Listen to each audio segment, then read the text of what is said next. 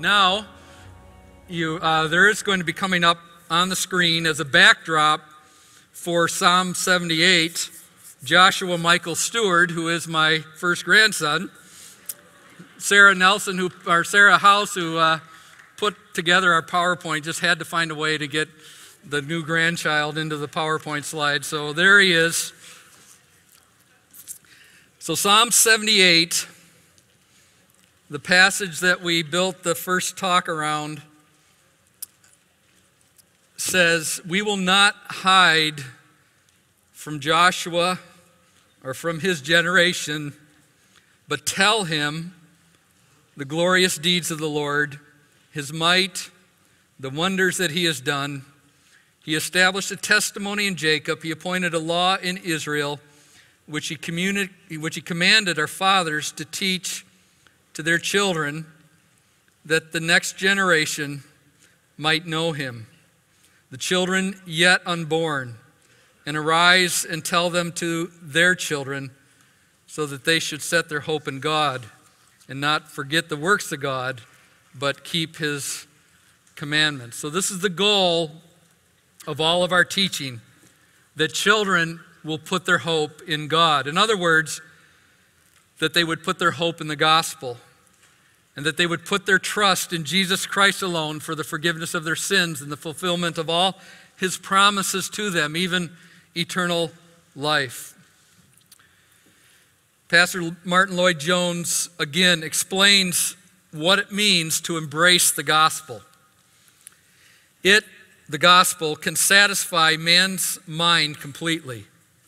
It can move his heart entirely, and it can lead to wholehearted obedience in the will. That is the gospel. Christ has died that we might be complete men, not merely that parts of us may be saved, not that we might be lopsided Christians, but that there may be a balanced finality about us. Truth comes to the mind and to the understanding, enlightened by the Holy Spirit. Then, having seen the truth, the Christian loves it. It moves his heart. He sees what he was, and he sees the life he was living, and he hates it. If you see the truth about yourself as a slave of sin, you will hate yourself. Then, as you see the glorious truth about the love of Christ, you will want it. You will desire it. So the heart is engaged. Truly, to see the truth means that you are moved by it and that you love it. You can't help it. If you see the truth clearly, you must feel it.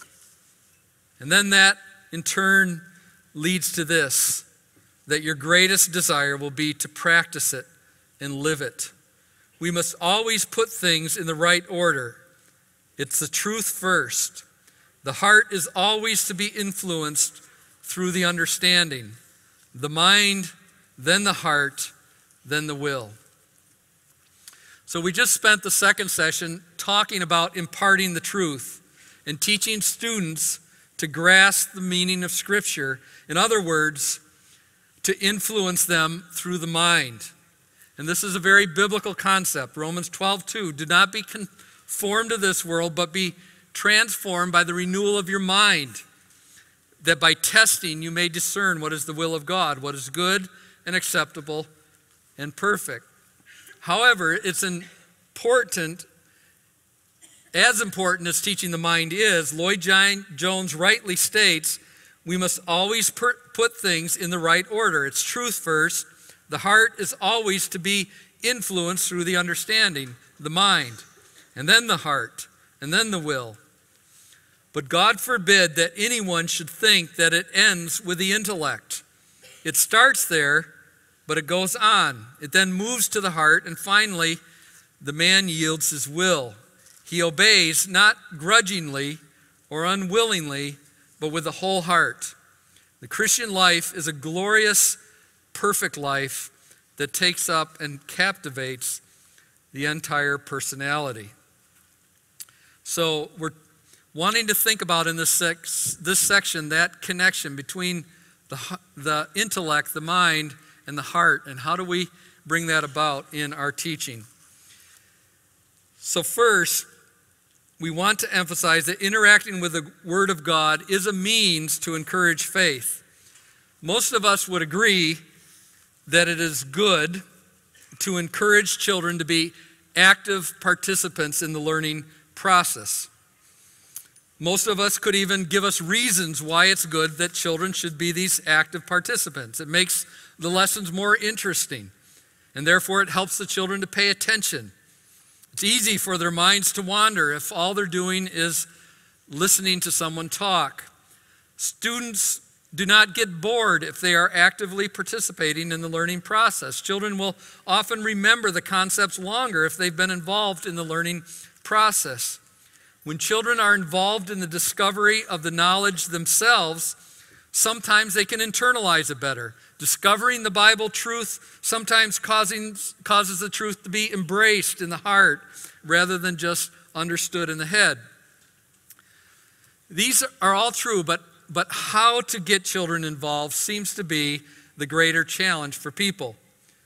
Now there's the total hands-on approach where the child is actively involved in the learning activity. But often when there's all this busyness, when the child is just actively engaged in everything, the outcome is that the children often will have a lot of fun, but the experience itself tends to consume time.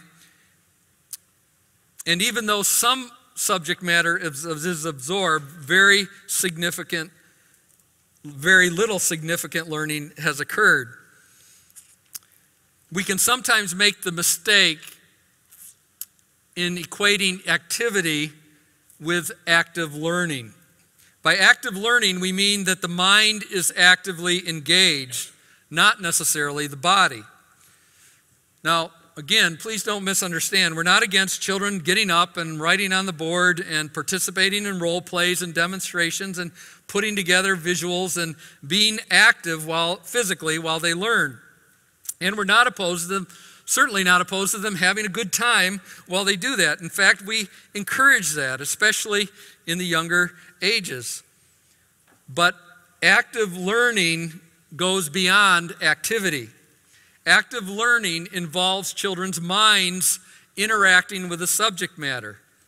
They are thinking, they're discovering, they're imagining, they're questioning, they're organizing, they're analyzing, they're evaluating, they're drawing conclusions and applying the material. If we just sit children down and tell them what they are to believe, they may not be comprehending what we want them to comprehend. They may not be agreeing with it or internalizing the truth.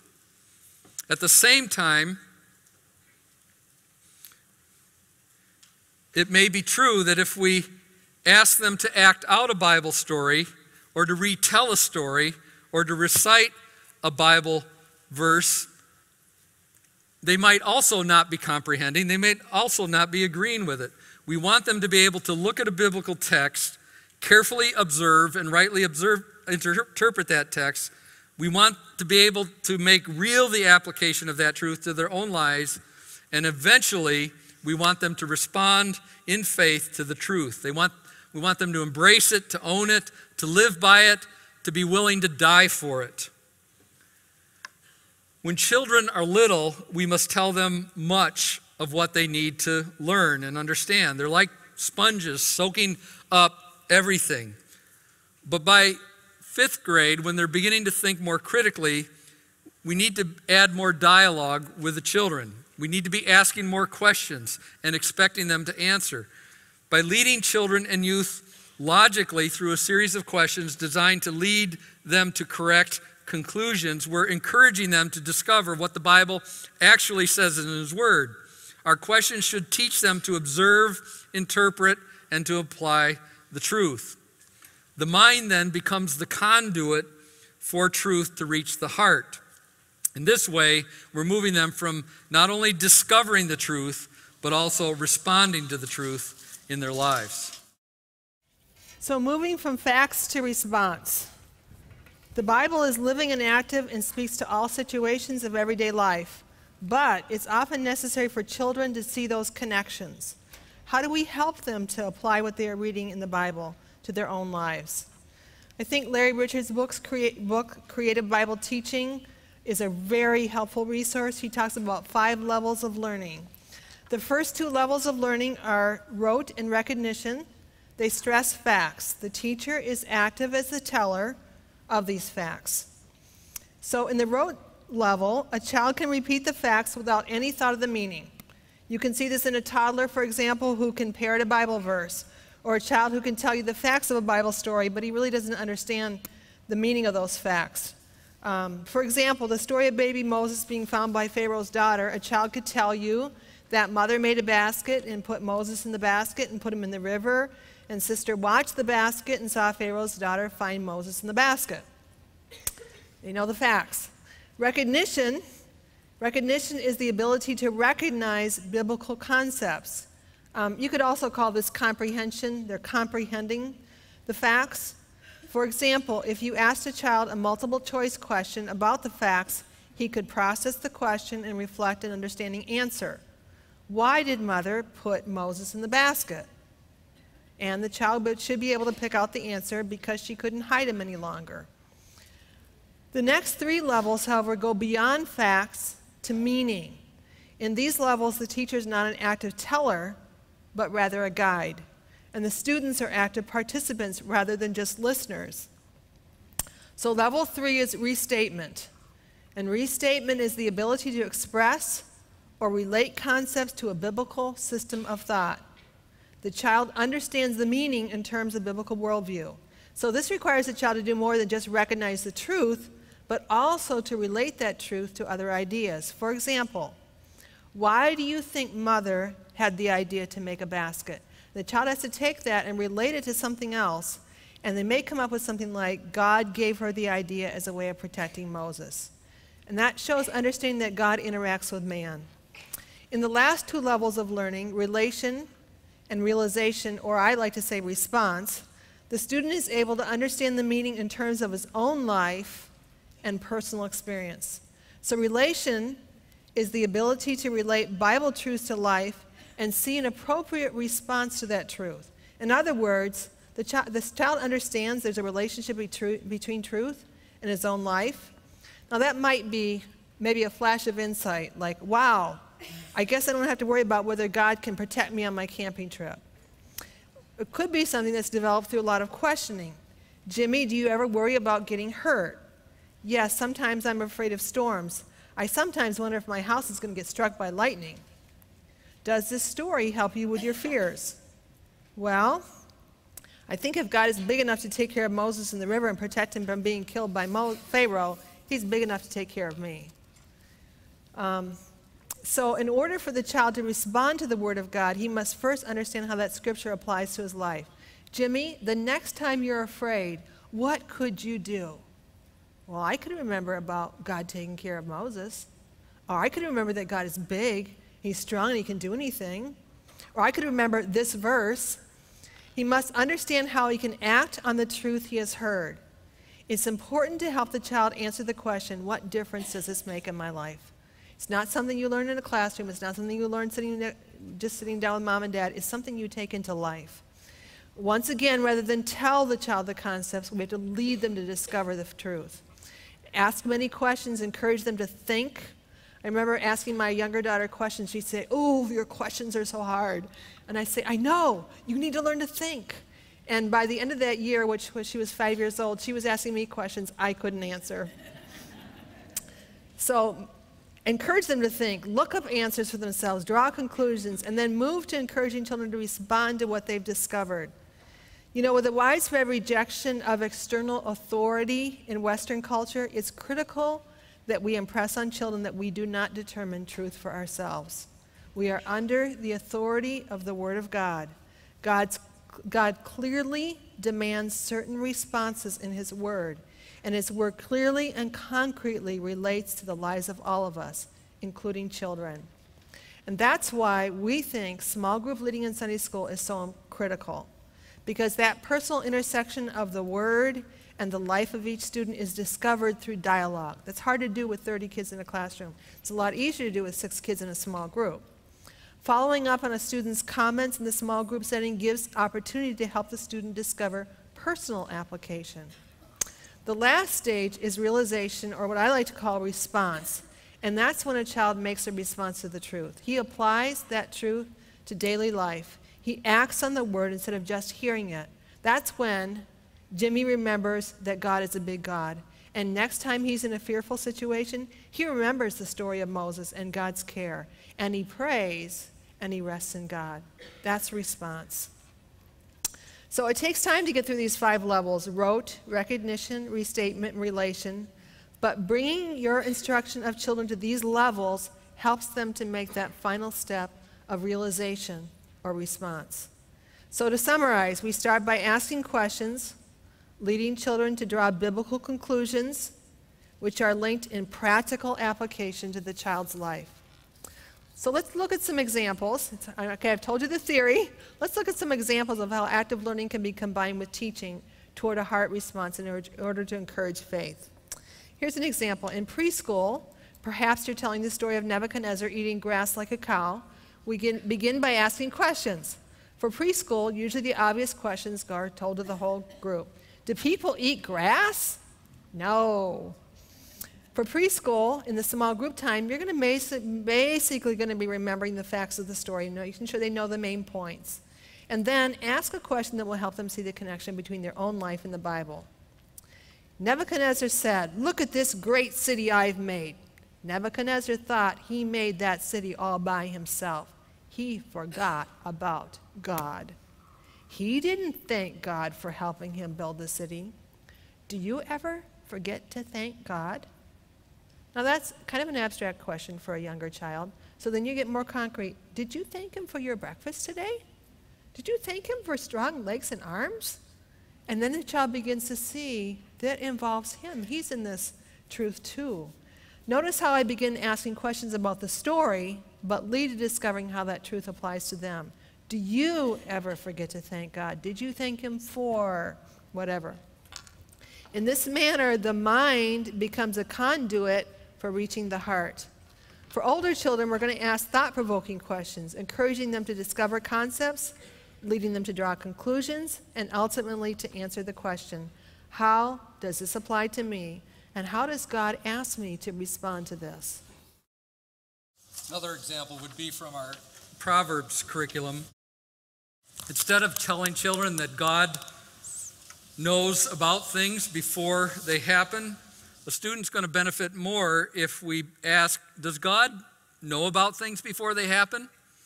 How do you know that God knows about things before they happen?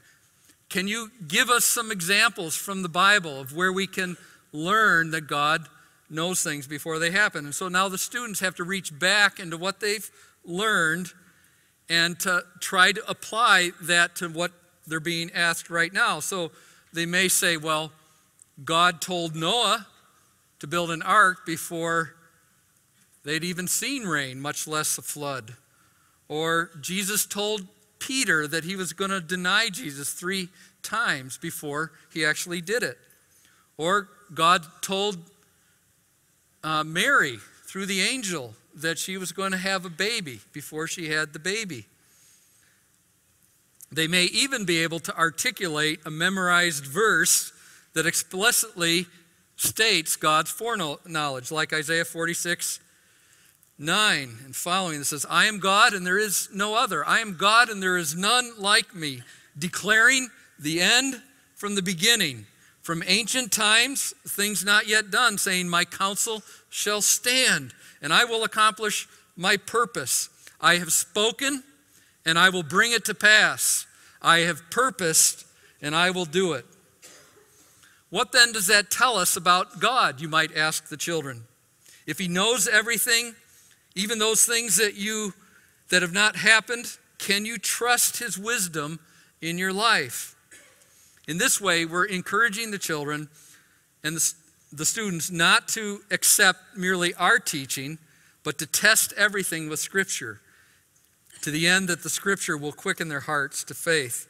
When they see that God does indeed know about things before they happen, and they see proof of this from his word, there is the opportunity for the Holy Spirit then to lead them to marvel at this great God and to put their confidence in him. Another example from this one from Psalm 121. Ask the students to underline every instance of the word keep or some form of the word keep in that text. And then ask them, how many times did they see the word keep in that text? What point do you think the author of the psalm is making by saying keep so many times? Well, God is able to take care of us. We don't have to be afraid because the Lord is watching over us. And then the truth begins to engage the heart when you lead the student with a question like, how did God keep you today? Another example from Psalm 86:11. Teach me your way, O Lord, that I may walk in your truth. Unite my heart to fear your name. What does that phrase tell you about walking in God's way? What does the teaching, or who is doing the teaching here? What does the name of the Lord mean? What does the name of the Lord in this context apply? What does it mean to walk in God's truth? What can you learn about this teaching from that last phrase, unite my heart to fear your name? And now we begin to move toward the student's heart. What does that word unite mean? Why does the psalmist use the word unite to talk about a heart? What do you think a divided heart would look like, or a heart that's not united? What would that look like? Where do you see evidence in yourself of a divided heart? Now you can see from these examples that there are many different directions you can go in drawing out application through questioning. So we need to depend on the Holy Spirit who understands the child's heart and ask him to guide us as we ask questions. Share from your own faith experience. Let children see that the Word of God is real to you. Let them see your affection for God and His Word. Let them see how the truth convicts, guides, and encourages you. You know, children need a help in bridging between the theoretical and the practical, and it's our job to help them do that. Kids, and I've seen even adults, don't transfer what they learn to life experiences sometimes without help. But we can make those bridges in our lesson teaching, in our small group discussions, and our one-on-one conversations with children by being really practical and pulling the Bible into real life situations.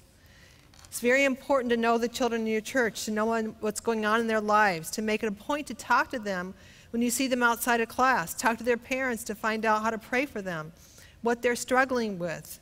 Then we're going to be more apt to be able to apply the Bible to their particular life situations. Now, obviously, parents have many more opportunities to guide their children toward application of Scripture. But teachers and small group leaders in the church setting can also point children in that direction through teaching and discussion. When we teach, we should aim for the heart. We should teach in such a way that we lead children to see what response the Word of God is asking of them. They need to know, what should I do in response to what I have heard? How is God calling me to respond? What is God asking of me? It's important to lead a child to the point where he is able to see what response the Scripture requires, to see how he can be a doer of the Word and not just a hearer. Then the Holy Spirit then gives the child an opportunity to respond. Here's an example. I was teaching a lesson on the battlegrounds of fear. The lesson explained there are two kinds of fear. There's a God-given fear that protects us from danger. That's a good thing. But there's also a spirit of fear that comes from the enemy to keep us from doing what God wants us to do. The lesson then goes on to explain how to fight the spirit of fear. And this explanation shows the relation between the child's life and biblical principles. Well, a few weeks after teaching that lesson, a child came up to me and he told me this: "Mrs. Michael, I was lying in bed and I was really scared. And then I remembered what you said about fighting the fight of faith. So I said a fighter verse, and then I said another one, and then I said another one, and pretty soon I wasn't afraid anymore. Guess what, Mrs. Michael?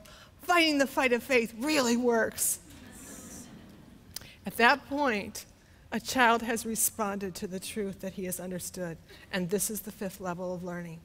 It's in the heart. It's real. He knows that God works in the world. To summarize, we start by asking questions, leading children to draw biblical conclusions, which are linked in practical application to the child's life. Then, the child must respond to the truth in a faith response of embracing the truth and acting upon it through the impulse of the Holy Spirit. So we need a body of knowledge, but the learner must also comprehend that, embrace it, and put it into practice. Though we cannot control the response of a child, we can help the child to see that a response is needed and what kind of response is needed. So linking knowledge and first-hand experience of the truth in real-life situation helps the child to see the truth of the Word. This experience then serves to further their understanding and, if quickened by the Holy Spirit, to love the truth that is learned. Now, what do I mean by that? I remember learning in science class the law of physics that says two objects cannot occupy the same space at the same time. That was one of the few things I actually did understand in science class. It isn't too hard to figure out if these papers are here, something else cannot occupy the same space. That truth was mine. I owned it. I believed it. I knew that truth. I didn't really own it. I didn't really believe it. I could rattle it off. I could tell you what it meant. But you know what? When I was in college, I was in a car accident. And you know what came to my mind? Two objects cannot occupy the same space at the same time. And you know what? That truth was mine. I owned it. I believed it. It was real to me because I had experienced it. You know, Job had the same experience, didn't he? He knew about God. He probably even knew God, had a personal relationship with God. But it wasn't a knowing of God that possessed him, an unshakable and intimate knowledge of God, a sense of awe and wonder and worship at the majesty of God, until the Lord laid him low, showed Job his frailties, and demonstrated his magnificence to Job. And this is what Job says in 42:5. I had heard of you by the hearing of the ear, but now my eye sees you. What was the difference? Job had an understanding of who God is, but then he experienced the majesty of God. Faith comes through knowledge of the Word and the experience of testing the Word and seeing God prove His Word true, thus revealing He is who He says He is in everyday life. 2 Timothy 3:15 says, and how from childhood you have been acquainted with the sacred writings, which were able to make you wise for salvation through faith in Jesus Christ. They have to know the sacred writings. They have to know the gospel, the facts of depravity and judgment, the purpose sacrifice of Jesus, the call of God, conversion, justification, adoption. But faith is more than knowing. Psalm 34:8 says, oh, taste and see that the Lord is good. Blessed is the man who takes refuge in him. I had a colleague who one time told me about this Italian dish that his godmother used to make for him. And he was saying, oh, it has hard-boiled egg in it. It's wrapped in pasta and spices. You roll it up. You put it in spaghetti sauce. He had this huge smile on his face, this faraway look in his eyes, the loving memory of that dish. Well, I'm Italian. I have garlic in my veins. And I put it in everything but cake. But though I heard what Fred said by the hearing of the ear, my eyes have not seen it, and I haven't tasted it. So I've never experienced it, and I don't love it. I know about this dish. Taste means to experience. Put God to the test. Step out and trust Him and see that He is who He says He is. So in summary, it's absolutely crucial that we impart knowledge of the truth to our children. Gaining knowledge and understanding is absolutely essential, and we must be faithful to impart knowledge. But we can't be satisfied with just the transfer of knowledge. Knowledge of the Word must lead our children to faith. We teach what our fathers have told us, not just because we desire them to know about God, but because we desire them to put their confidence in God, their hope, their trust in Him, and find Him as the source of their heart satisfaction, counting everything else as rubbish for the surpassing worth of knowing Christ. This is why we must also teach in a way that aims toward the heart and encourages a response of faith. So we would plead with you to seize the opportunity of each day and weave all this teaching into everyday life and encourage children not just to hear these things, but to see who God is, to taste and see that he is good. When a child responds to the truth, a child learns that God is real, his word can be trusted. He has an experience with a living God. And that's why helping them to understand how the Bible applies to his own life and encouraging him to respond to God is so important. Now, the Bible can be learned at any of these 5 levels, but the goal of good Bible teaching is to encourage the child to engage in response to the word.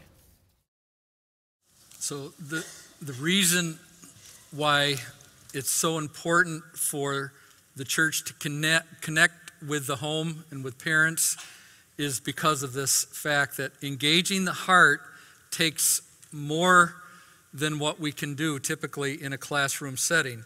We have a lot to offer in the church to the children. We can give them systematic weekly teaching, and this helps to build a wonderful foundation of scriptural understanding for our children, which is crucial, as we've seen.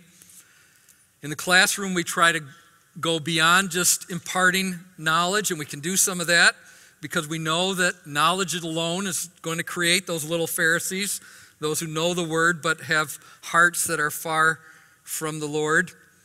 Knowledge can reach the mind, but it doesn't always influence the heart and the will, and we know that. Our children may know the word without knowing the word giver, and that's why we try in the church setting to not just put children, 30 children, and one teacher in a classroom. We want them to be able to interact with the truth. We want them to be able to take what they've heard in the lesson and be able to apply it to their heart. We want to help kids understand and engage with what they're learning through demonstrations and role plays and illustrations.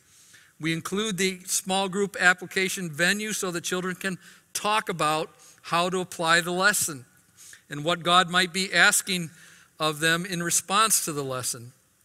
But the classroom has its limitations. We cannot create or manufacture in the classroom all the life experiences that are going to help that child be able to engage with the truth.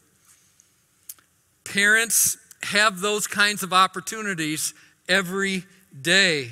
Every day the Holy Spirit puts children into situations where they have the opportunity to apply the truth that they've learned and to see God working in their lives. But unless parents are there seizing those moments, the word that was taught stays disconnected to real life, or it's forgotten, or it's disbelieved, or it's considered irrelevant, or even tragically, it will bear witness against the soul of the children. Children are accountable for the truth that they've been taught, and that same truth can either condemn them or it can save them.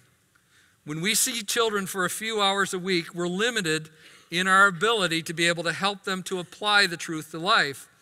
But God has placed parents in the unique position of influence in the lives of their children and has charged them with the responsibility to talk of Him throughout the day. This is why partnership with the home, between the church and the home, is so important. Parents must know what their children are learning so that they can help the children apply then what they've learned to the fabric of everyday life. Unless parents know what their child or young adult is learning at church, they're not going to be able to apply the truth in the coming and going of life. But here's what can happen in everyday experiences when parents are informed of what their children are learning and they seize the opportunities the Holy Spirit provides.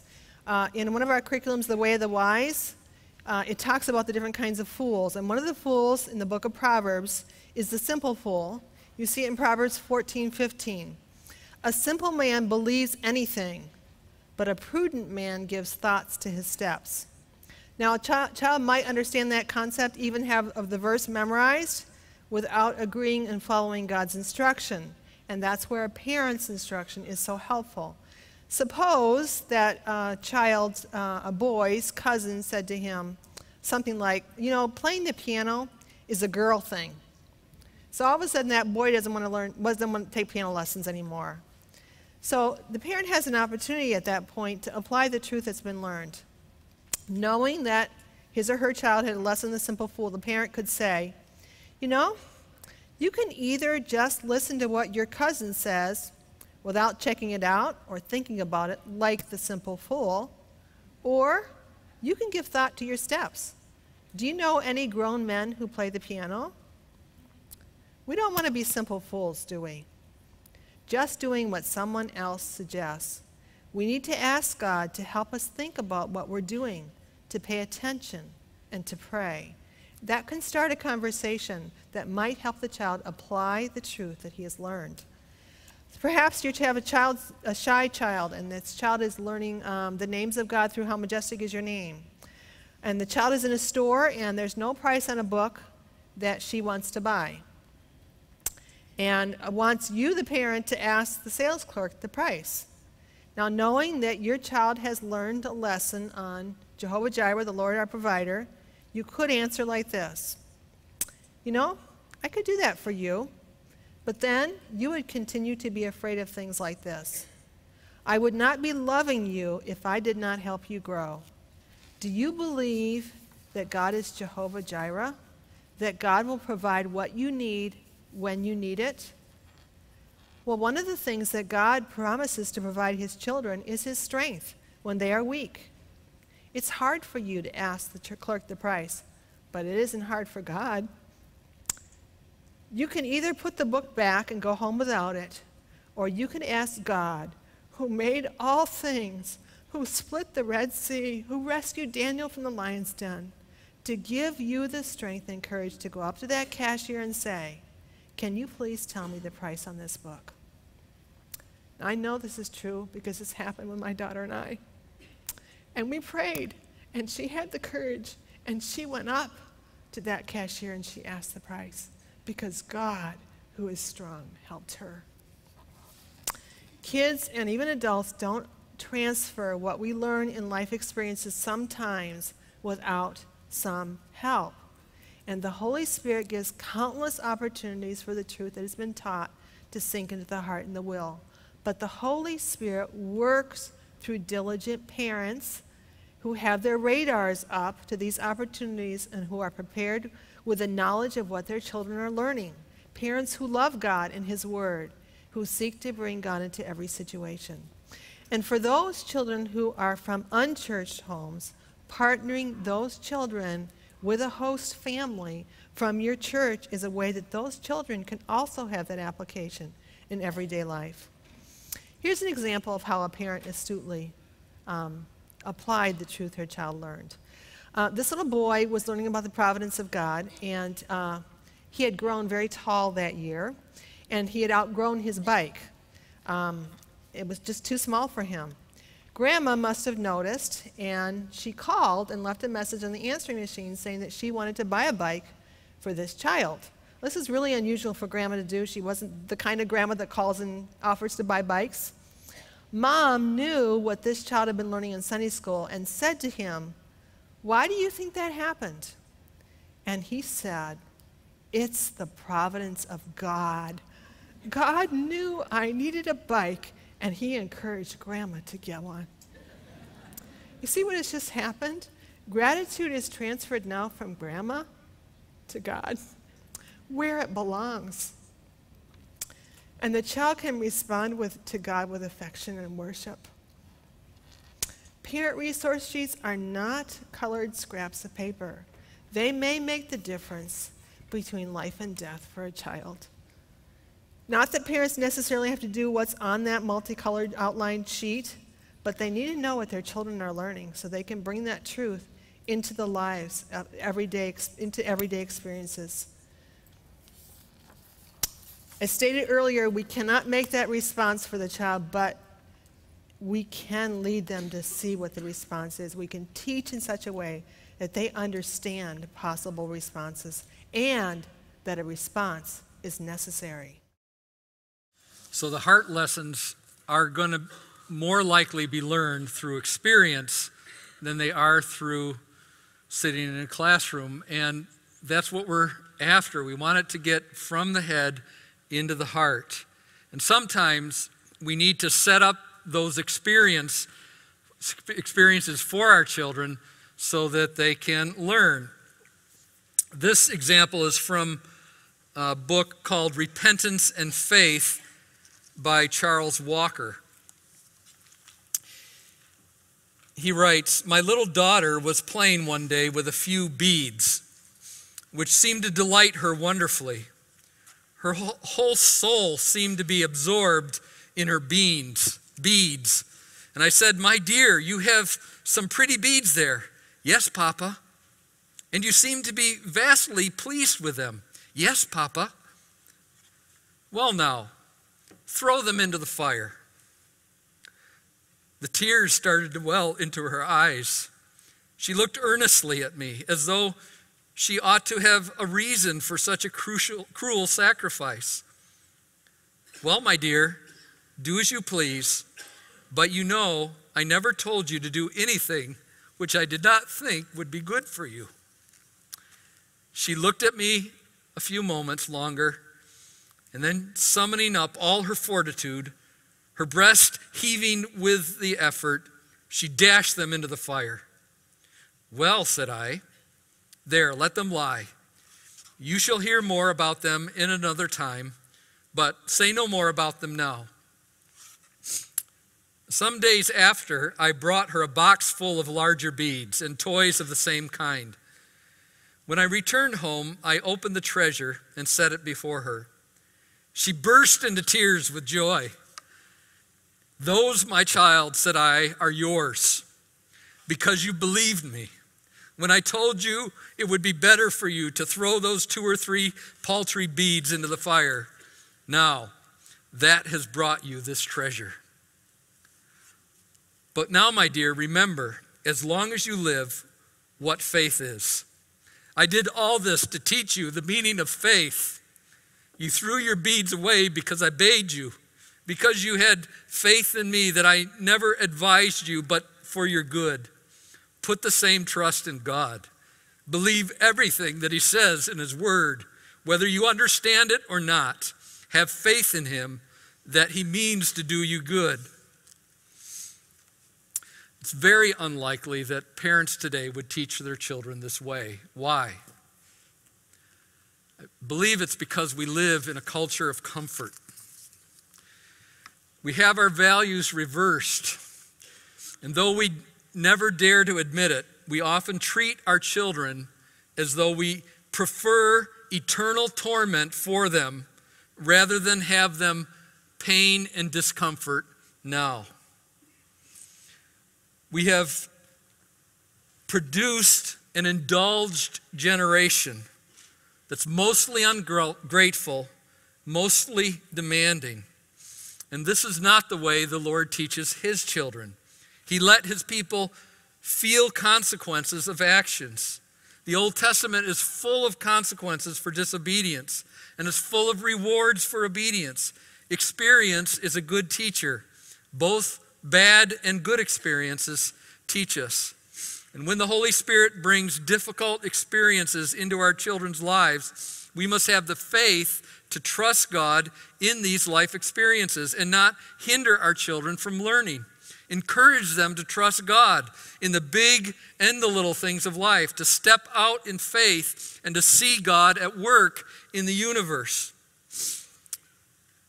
When our daughter Christy, who's here today, she can verify the story if she remembers, probably, I don't know, 4th, 5th grade, somewhere in there, we had a 1980 Pontiac Bonneville station wagon, and in the back was these little wing windows that just kind of turn this way, and that was the only windows that opened in the back. And we had been up in northern Minnesota, and I had a little sailboat that I pulled with a boat trailer, and that was connected to the car. And Christy and Amy are in the back seat playing with their dolls. And Christy, I think, was playing with her dolls. And she's back there playing, and all of a sudden says, "Well, where's my doll coat?" I don't know, where's your doll coat? It was just here. Where's my doll coat? Amy, did you take my doll coat? Amy didn't take her doll coat. Where is it? She starts looking around. Where's the doll coat? Well, Christy, where did you have it last? Well, I hung it right here on this window. We knew what happened to your doll coat.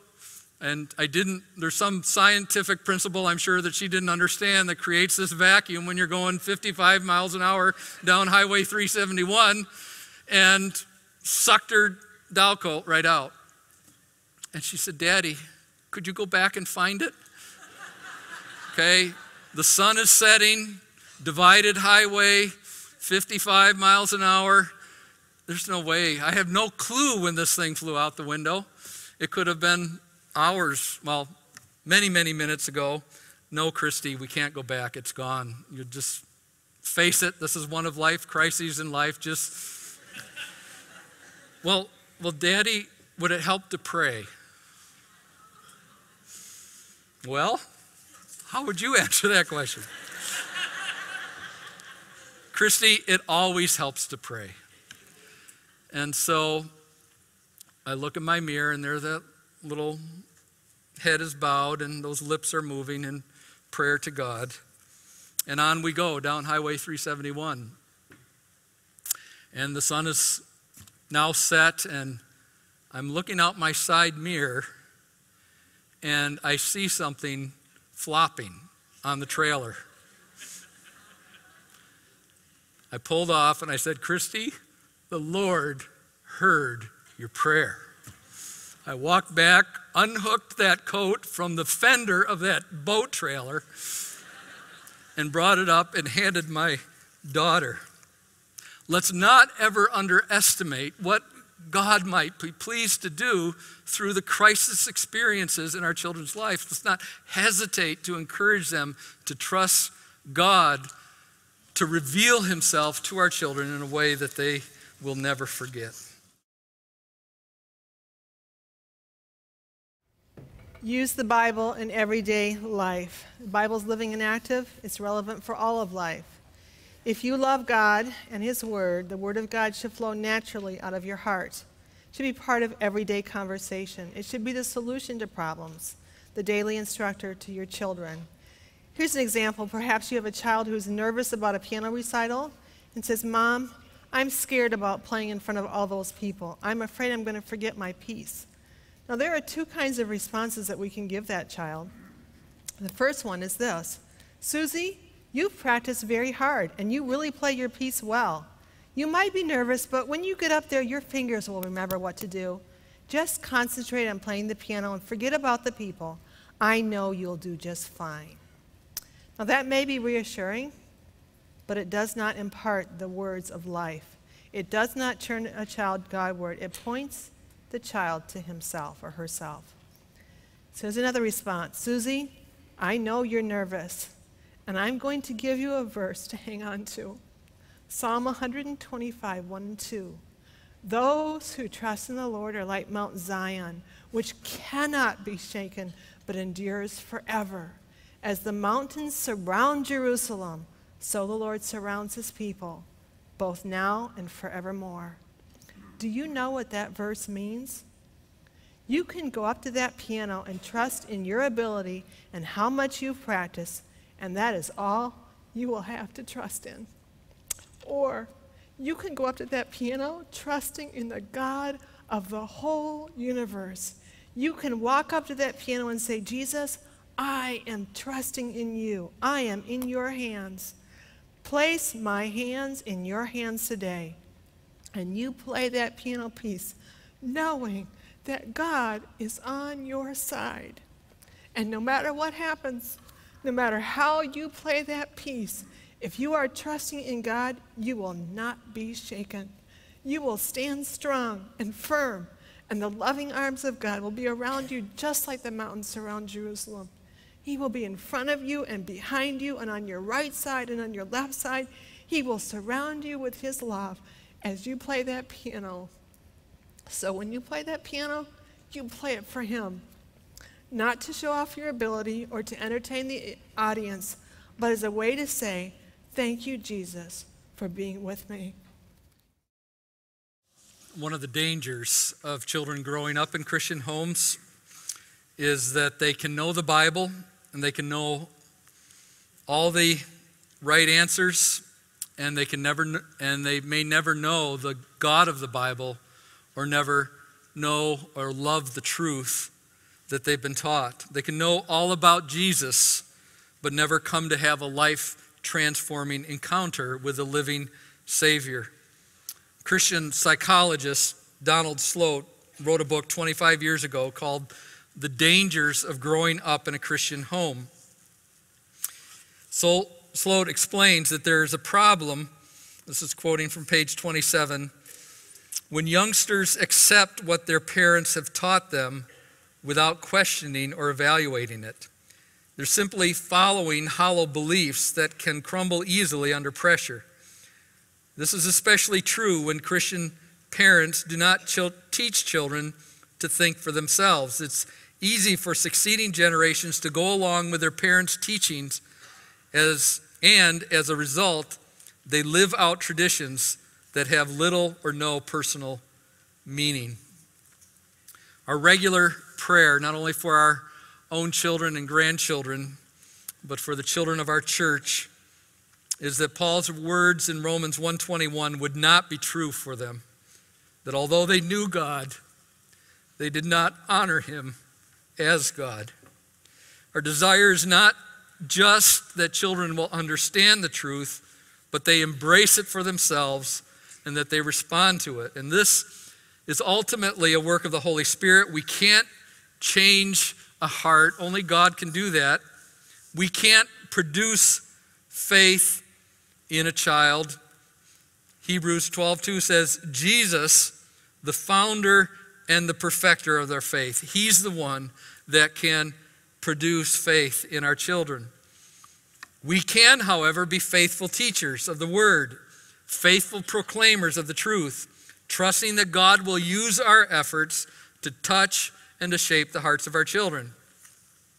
The most effective way to reach the heart is through the faithful teaching of the Word of God by loving and authentic believers. We must be careful not to underestimate in that teaching the power that the Word of God has, which again, we want you to hear that this week. The Word of God is mighty. Hebrews 4:12 says, the Word of God is living, it's active, sharper than any two-edged sword, piercing to the division of the soul and of the spirit, of joints and of marrow, and discerning the thoughts and the intentions of the heart. Or over in 1 Corinthians 1:18, for the word of the cross is folly to those who are perishing, but to us who are being saved, it is the power of God. We must also realize that some children will respond to the faithful teaching of the word in unbelief and in disobedience. Even though they may not vocalize it or admit it, this should not surprise us or unduly discourage us if we see evidence that our children are not embracing the truth. Many children in our classrooms are unregenerate. We must keep challenging their hearts to respond in faith to the truth, while being fervent in prayer that the Holy Spirit will touch and quicken those hearts to faith. The power of conversion is not in the words that we're delivering. It is in the work of the Holy Spirit, through the truth that has been sown through faithful, yet very imperfect truth tellers. The Word of God has converting power. It has transforming power because the Word is powerful and God is powerful and converts and transforms hearts. Conversion is a work of the Holy Spirit, not a matter of our skill. We can't cause a child's heart to love the truth in such a way that he embraces Jesus as his Savior and Lord. Yet we are called to teach the truth with that ultimate goal in mind. 1 Corinthians 3:6-7 says, Paul says, I planted, Apollos watered, but God gave the growth. So neither he who plants nor he who waters is anything, but only God who gives the growth. As teachers, we're called to plant. We're called to water the word of truth. And we do this by planting knowledge in the mind and then continually watering that knowledge by encouraging that heart to respond. But only God can decisively cause that dormant seed to come to life and to grow. Often we don't see God doing that because it's underneath the soul, underneath the soil, in the soul, within the heart of the child. This truth should give teachers and parents great hope that ultimately the faith of our children does not rest on us. Our imperfect efforts or our children's intellectual proficiency.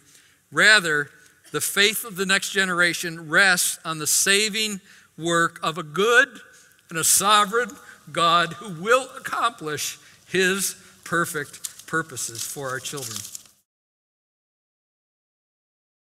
Finally, our teaching to reach the heart involves heart preparation. Teaching toward heart application takes time, effort, thought, prayer, and preparation.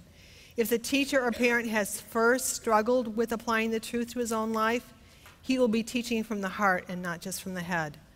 To get to this level of teaching will take longer, it'll take more effort, because we first must have our own hearts engaged with the Word and responding to God.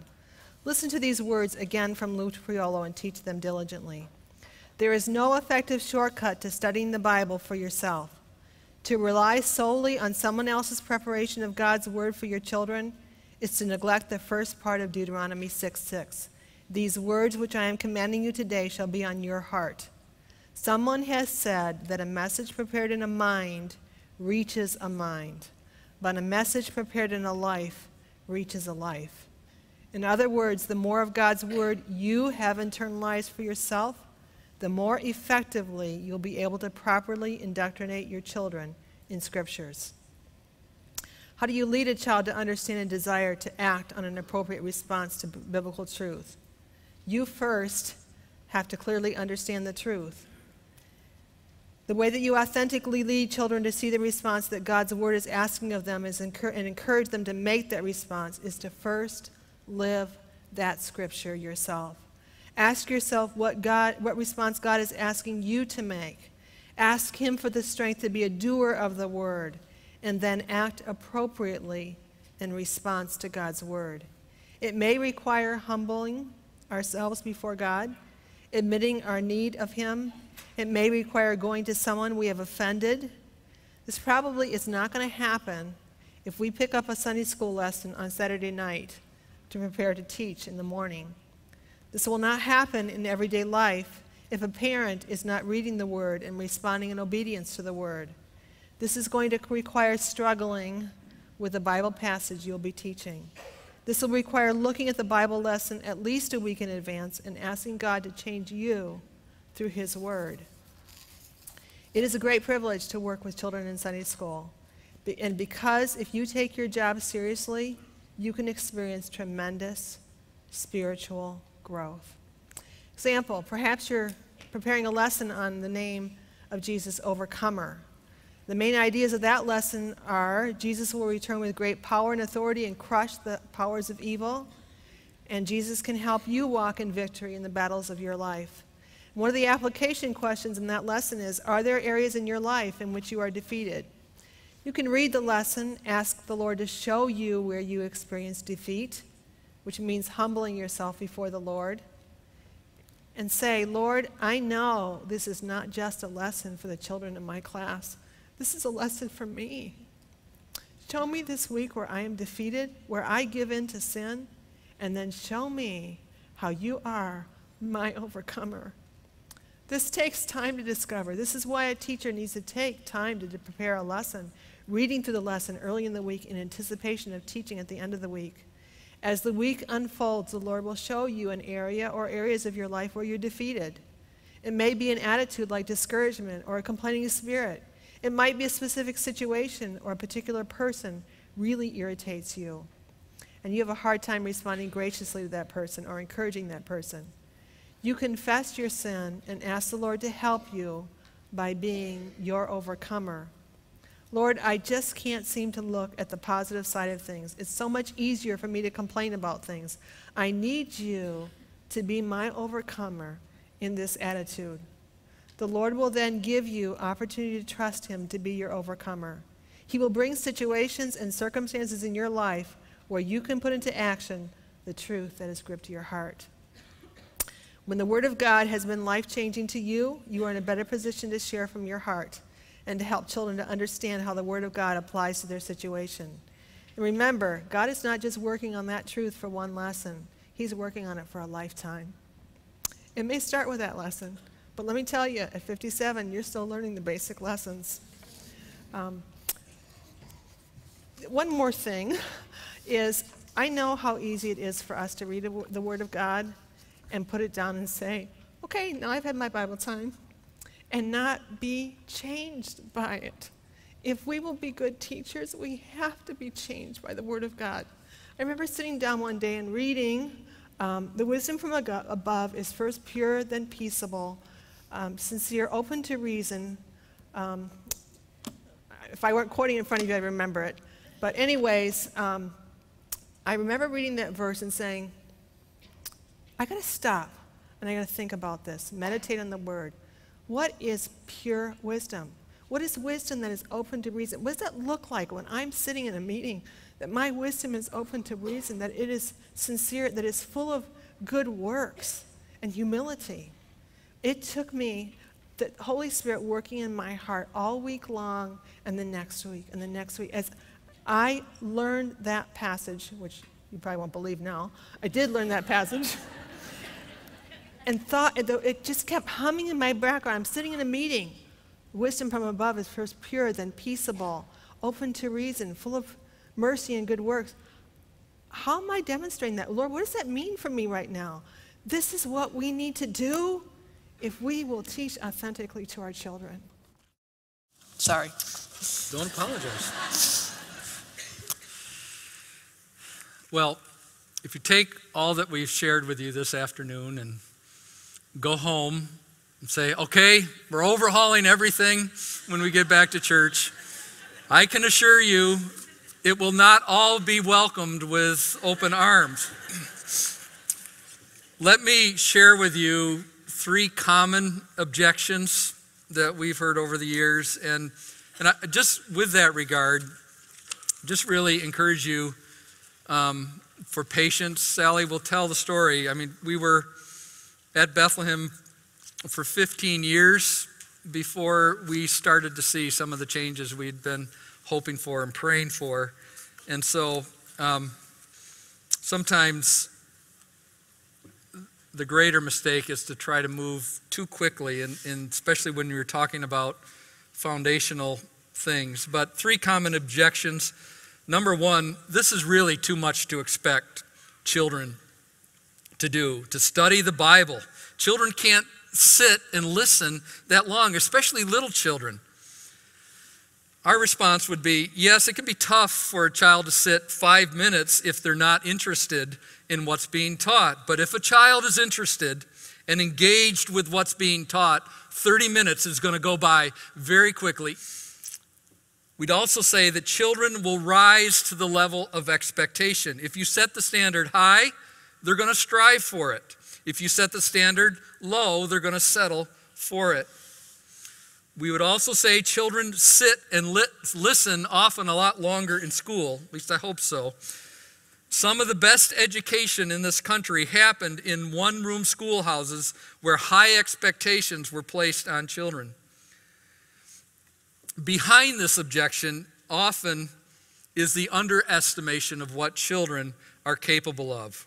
We balk at having children work in Sunday school. We think that learning 1 verse a week is some phenomenal achievement for a child, while Muslim children in Niger are memorizing the Quran. And the goal is that they learn all 114 chapters of the Quran by the time that they're adolescents, and to comprehend the message of each of those chapters.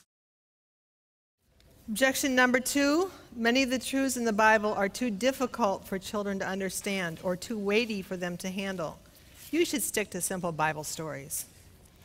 Well, children are able to understand deep truths, much deeper than we realize. Their souls long for depth.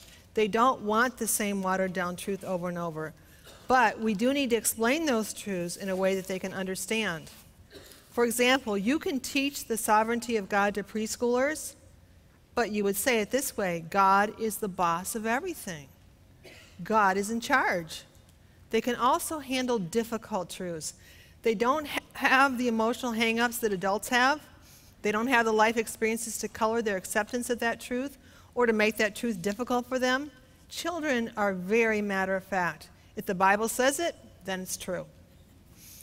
Here's an example. In the Promises curriculum, we have a lesson called where we teach the verse, "The way of the wicked will perish." If you know Jesus, you are going to heaven. If you don't, you won't. In the names curriculum, we have God is the judge of the whole earth. There will come a judgment day, and those who are not trusting in Jesus will be condemned to hell.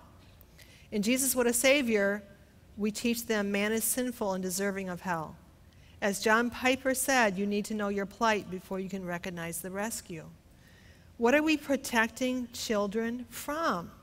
They need to know the hard truths so they can rejoice in redemption. We do teach them lessons like God will be with you in the hard times. If you persevere under trial, you will be rewarded. God will deliver you from all your troubles. Yes, if you're a Christian, you will have troubles. Now, these may be heavy lessons for the adults who are teaching them, but these are not heavy lessons for children. Many children have not yet had experience in suffering, so they're not emotional issues for them, they're academic issues. But by giving them a theology of suffering, they are not surprised when it happens, and they have strong doctrine and biblical truth to sustain them in the hard times of life, which will come. Let me add that it's important to present truth in an age-appropriate way. I think it's beneficial to tell preschoolers the story of David's sin with Bathsheba, but it should be explained in an appropriate preschool manner. For preschoolers, I would define David's sin this way: David stole another man's wife, and he acted like she was his wife. The point for preschoolers is not the specific sin that David did, but that even a man after God's own heart sins, that God punishes sins, and he extends mercy to his people.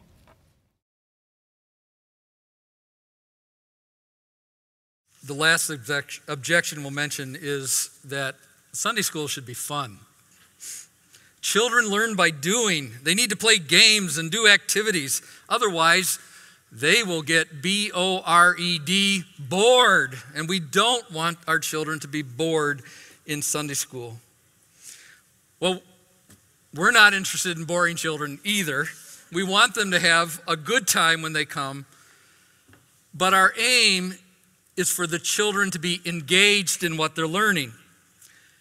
So often we connect, or we think that for a child to enjoy what they're doing, we must entertain them.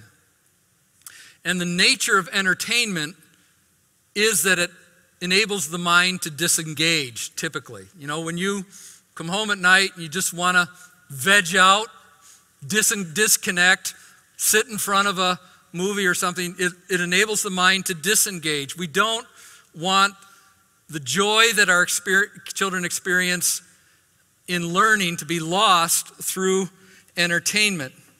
Our aim should be to engage them, not simply entertain them with time-consuming activities that offer very little spiritual benefit. There are lots of opportunities for children to have fun in life, but few of them will challenge their souls. We're swimming here against a whole current in the culture, even a current in the church culture. But when a young person is 16 years old and facing the loss of her mother to leukemia, I don't think any of us are going to think, it's too bad she didn't have more fun and games in Sunday school to help her deal with this experience in life.